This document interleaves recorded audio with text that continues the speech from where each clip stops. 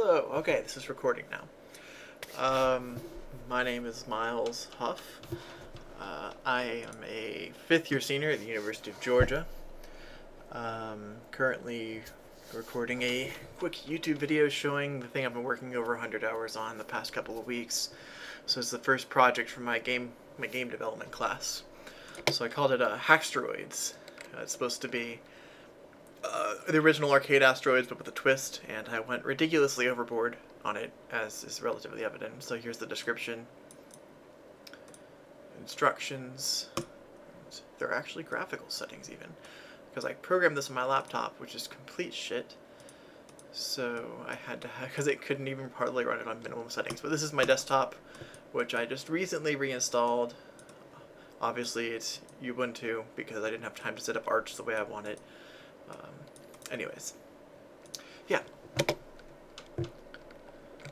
So, you can hopefully hear, let me put the speaker closer to the microphone. It's got some nice sound effects. I made all of them completely from scratch using Audacity. I didn't use any recordings, except for the background noise, which if I survive long enough, you'll hear radio chatter in the background.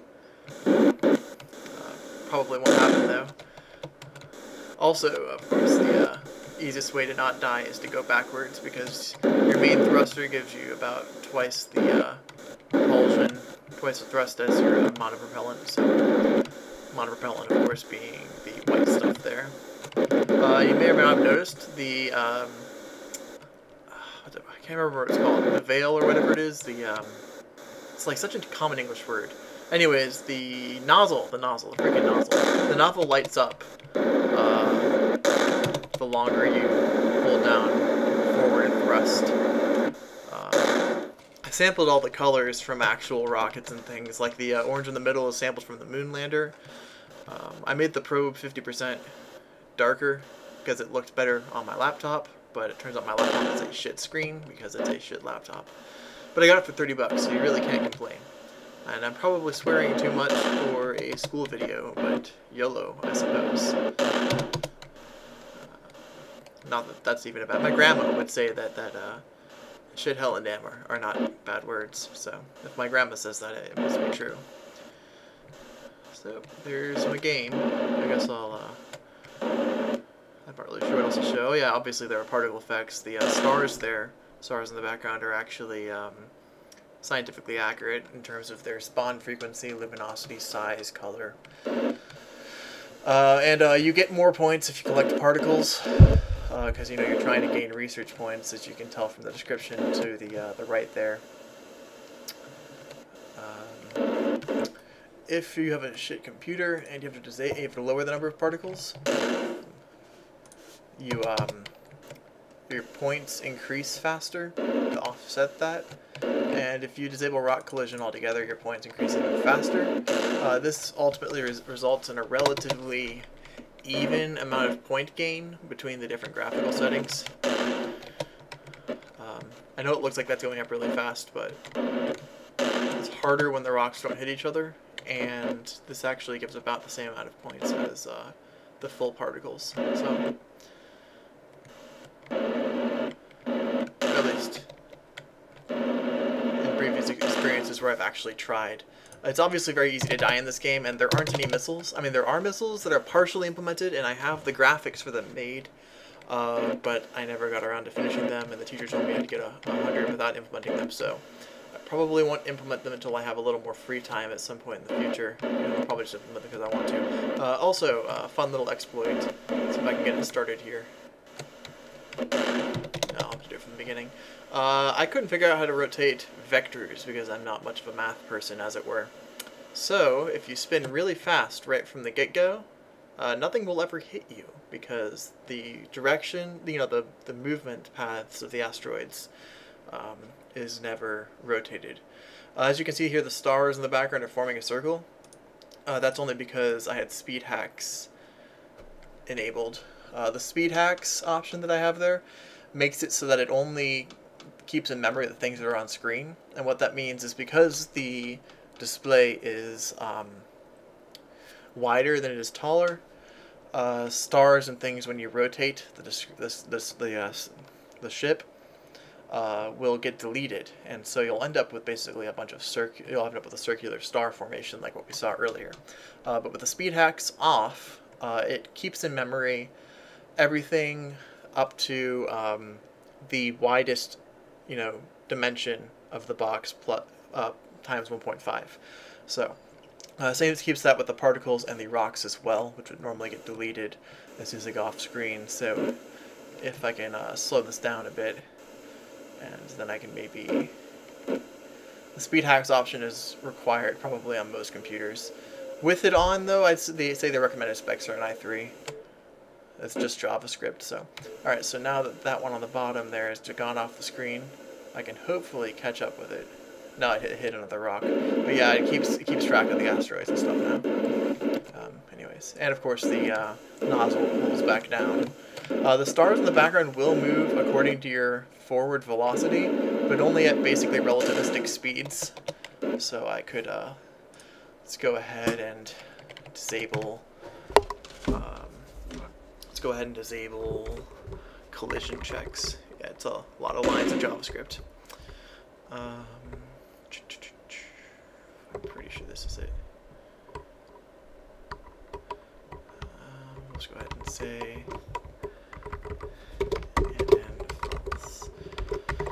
should disable that. Refresh. Alright, I think we should be able to fly through the rocks now.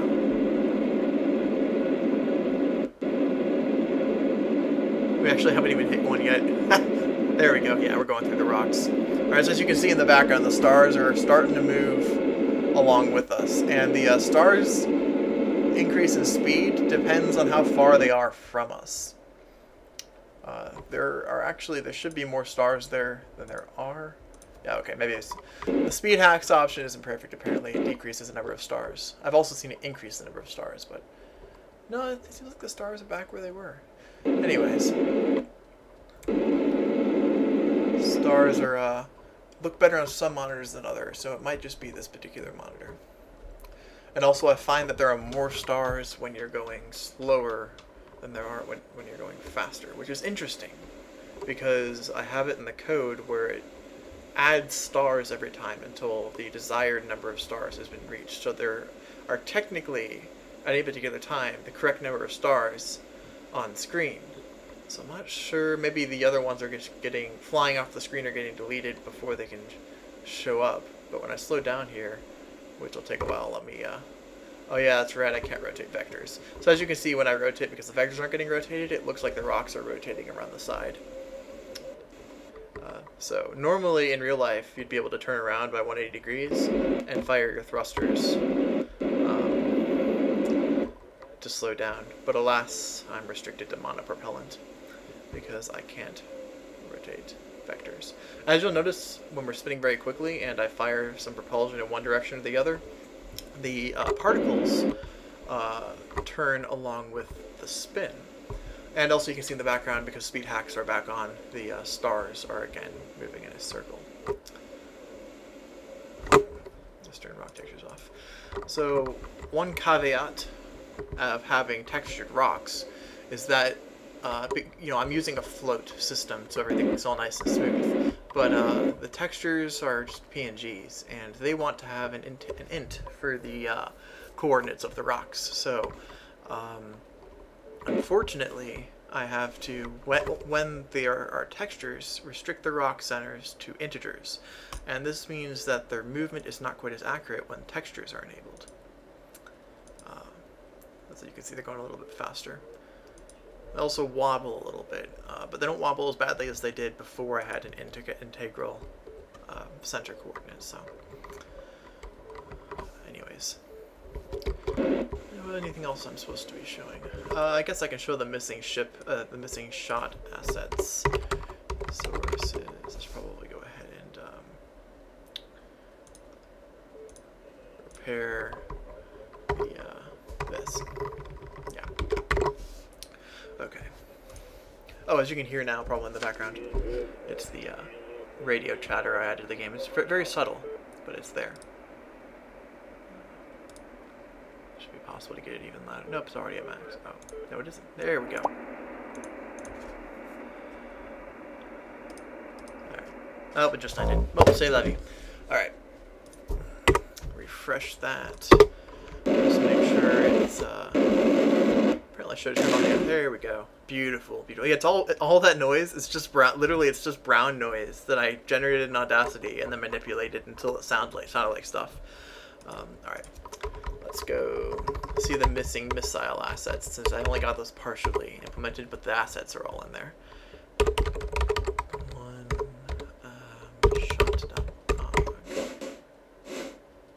So yeah, it sounds kind of like doors opening, sliding open and closing. And that's really actually just brown noise with varying amplitude, and it sounds relatively convincing. And this is a shrunk down version of the original, which was 32 by 32, and this one's 16 by 16. But it's actually based off an Apache Hellfire missile. I took all the samples from that. Here's the ship. This is dark and 50% from the original, but I hand drew it in color paint. I think the thruster, what the fuck is, I can never remember what it's called. The nozzle, the freaking nozzle. The nozzle is probably the least good part in terms of appearances on it, but everything else is nice. Sample colors, of course, are all, like I said, all sampled from real rockets and things. So I think that's all the cool stuff from that one. Yeah, that project there. Oh, and of course, the website and stuff is all mine. All this is just stuff I did from scratch. So, yep. Thanks for watching. Hit like if you want. Hit subscribe if you want. I probably won't upload anything for another year because I'm very bad at uploading things to YouTube, and this is really just for a class assignment. But, there you go. Hope you enjoyed. Where the hell did DDK record? Voila.